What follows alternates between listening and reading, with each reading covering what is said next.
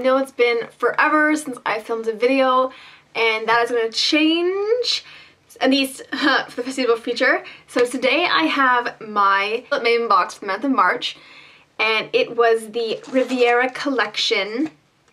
And this is kind of the overlook. It had 2 lip products, like care products, and then 4 or 5 lip glosses and a whole bunch of polishes, and that's what it looks like as an overview.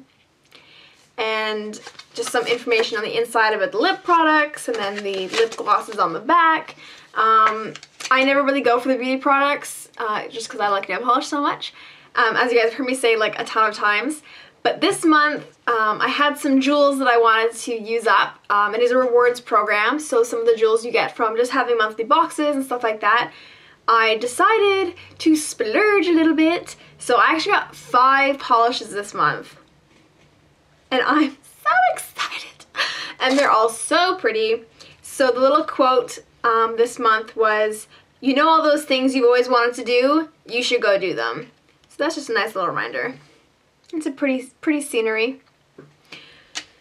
So, okay, I guess I'll start with the 3 polishes that were actually in my It Girl collection for this month.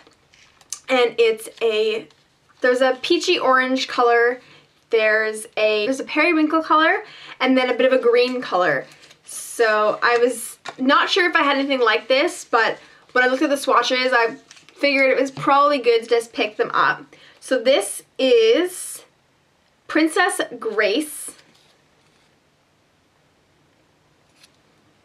The next one is Margaret, and that's the periwinkle color. And the third one is Lisanne, and it's a green. It's not quite picking up. It's a little more teal and vibrant, and it does have some micro shimmer in it. And the other 2, as far as I can tell, are just creams. Now the next 2 polishes, I don't know what came over me. Well, I know about one of them, but I have a yellow and a red. And I have a really bright yellow from Sally Hansen, and it's mellow yellow, and I like that color a lot. It's very, very bright. This one's a much more soft pastel, subdued color, and it is called Lilu. And it's a very, very pretty color. This for me is definitely like an Easter egg kind of color, so I might have to do an Easter egg nail tutorial. And then this color, I honestly couldn't resist. I don't really have a bright red nail polish. I have one that's like a true red polish, and it's a little mini OPI from a holiday collection like 10.5 billion years ago. So when I saw this, I could not pass it up. And this is Miriam, and it's originally a polish for Classic with a Twist. And this Lilu is actually a bombshell color. But I'm sorry, like, who could say no to this? It's pulling up a little more orange on camera, but it is like the perfect red, and I'm so excited for it. I'm excited. Can you tell? I'm excited.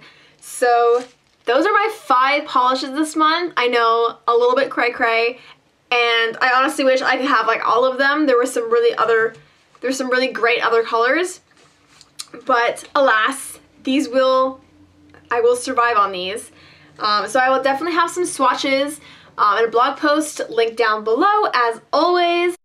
And there's also a candy in the box this month, and it's a Gillian Candy Company, and it's stick candy. And it looks like a kind of old school type of candy. It looks like it might be like a cotton candy flavor, but I always like when there's little treats in the box. So I hope you guys are having a fabulous weekend and that you have a great week ahead of you. I will be on a March break, so no teaching for me this week, no classes for me this week. So I am going to get a lot of filming done for you guys so that I will have Sunday videos every week for the foreseeable future. So have a fantastic day, and I'll see you guys later. See ya!